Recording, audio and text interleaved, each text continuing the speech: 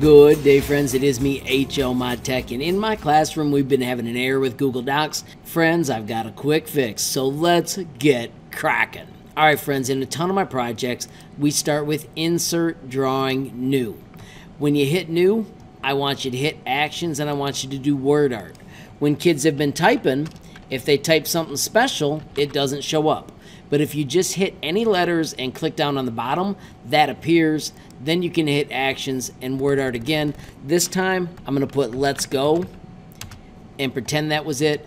This one will show up, and then you can delete the other one and actually get to work picking your amazing fonts, your amazing colors, and the cool outlines that go along with them.